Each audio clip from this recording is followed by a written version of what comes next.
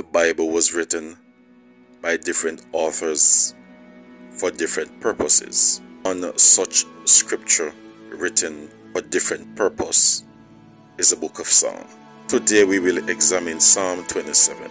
Psalm 27 is a psalm of confidence in God, a plea for God's presence. It is structured so that the psalmist's expressions of confident trust include his prayer for deliverance. In verse 1 to 6, David expresses his complete confidence and trust in his God.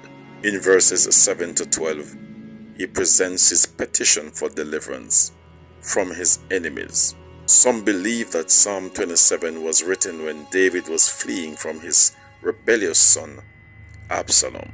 Others believe that verses 7 to 12 were written when life was difficult and David thought that God was hiding from him. The psalm ends with a "Take heart," which is a call to wait on the Lord.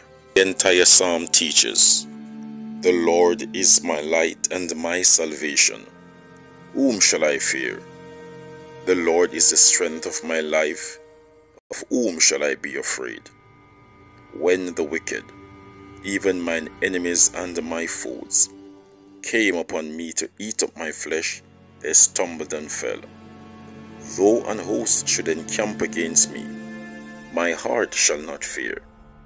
Though war should rise against me, in this will I be confident. One thing have I desired of the Lord, that will I seek after, that I may dwell in the house of the Lord all the days of my life, to behold the beauty of the Lord, and to inquire in his temple.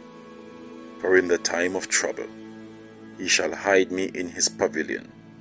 In the secret of his tabernacle shall he hide me. He shall set me up upon a rock.